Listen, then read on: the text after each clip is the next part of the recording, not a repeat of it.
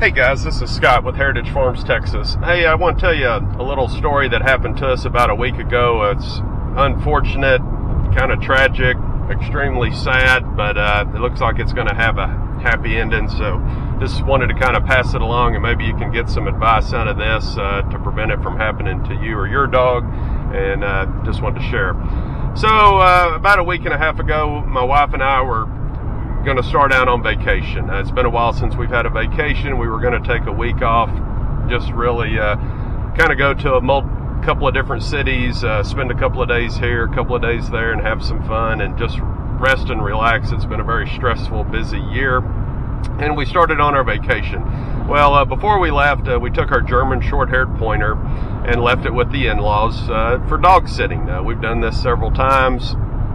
They have a great fenced-in, wide-open yard, the perfect place for a German short-haired pointer to run around and have some fun. So, and they are great at taking care of it and spoiling that dog rotten. Well, anyway, we've done this so many times without issues. Well, 2 days into our vacation, we get a phone call from them that unfortunately Coco, our German short-haired pointer, had in essence found a timber rattlesnake and got into a fight.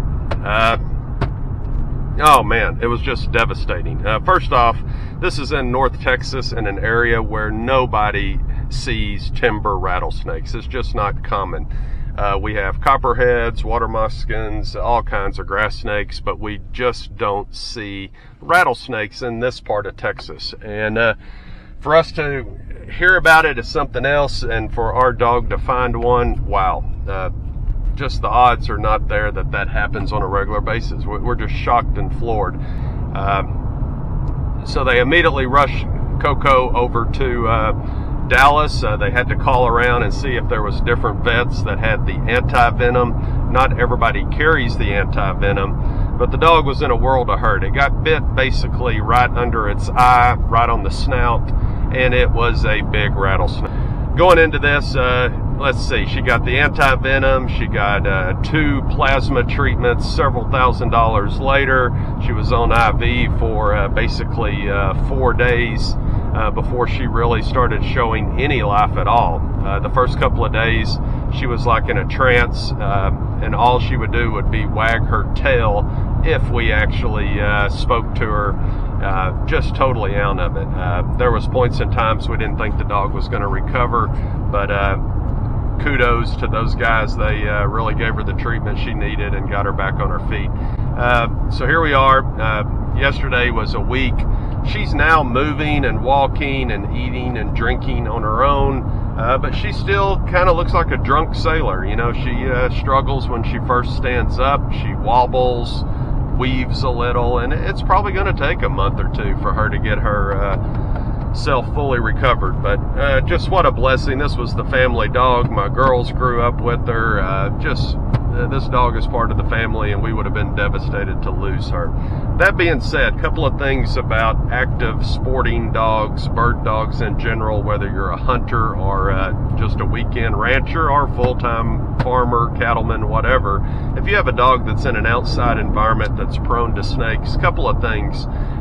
Various dog clubs have snake avoidance training. I know the German Short-Haired Pointer Club of Texas has rattlesnake training a couple of times throughout the year. And what they do is they have a small fenced-in area.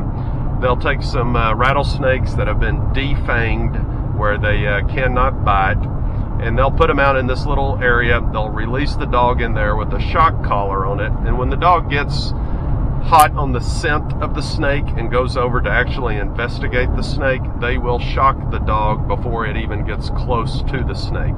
And what they're trying to do is instill in the dog that when they smell this smell that's very distinctive, that they will avoid the snake altogether. And it's kind of like, ooh, stove hot, don't touch. Same concept. So we even talked about doing that with our dog when it was a puppy, and shame on me, I never followed up. I thought, nah, we just don't have that many rattlesnakes. Well, here we are. It happened to me. And just when you think something can't happen to you, that's when it will. So I really suggest that you guys look into getting snake avoidance training. That's the best way to avoid having your dog bit at all. If your dog is get bit, definitely, you know, get it to a vet that has the anti-venom. You may even want to do a little checking around in advance, just so that if an emergency happens, you know where to go, as opposed to looking for phone numbers and trying to reach people after 5 p.m. On a weeknight. Let's see, the other thing that's out there is an actual rattlesnake vaccine. Mixed opinions on how effective it is. I didn't even know it existed, but after talking to a couple of vets, they tell me that it's not a cure-all, you know, but if your dog does get bit, he'll probably still need the anti-venom, but you may have more time to get the treatment, and it may reduce the effects of the snake bite to begin with, and it may ultimately speed recovery. So strongly recommend that you look into that or ask your vet about that as well. And of course, other common practices in this case was they kept the grass mowed around the house. The grass was incredibly short. In this situation, this was really out in the open. That snake had no purpose being where it was, but unfortunately it was there, and my dog Coco found it. And just really a tragedy, but it looks like it is going to have a happy ending. I'm going to tie in a couple of videos of her walking around, and when you see it, you'll see she's still wobbly. She's still struggling to kind of get up and down on her own, but she's slowly coming back to normal, and I'm hopeful that within a month she'll be fighting again. So anyway, hope you guys are doing well. If you like what you see down here, please subscribe. You can also check us out on Facebook at Heritage Farms Texas, and also we have a website out there for heritagefarmstexas.com as well. So hey, thanks for watching, and check us out for additional videos.